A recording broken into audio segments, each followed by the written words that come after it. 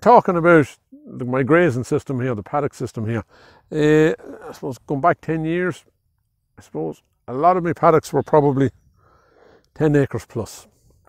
And then what we did was put a bunch of sheep into the paddock, and when they cleared the paddock, they went on to someplace else. And they went on to someplace else. And what we found was that if there was good grass in the paddock, there'd be good grass in it for maybe half the time, and then they'd spend the rest of the time clearing out this middling grass.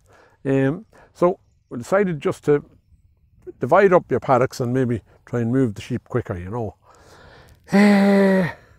Started that, I suppose, around about 2013, 14, thereabouts, and it seems to have worked very well, you know.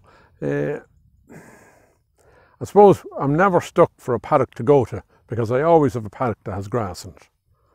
So that's one thing. I might say, well, the grass might be scarce, but if I'm going someplace, there's always grass in some paddock. Be it wherever it is, there's always grass. Sometimes there's too much grass, but there is always grass.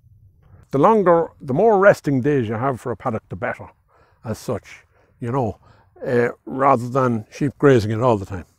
It leaves me with more grass.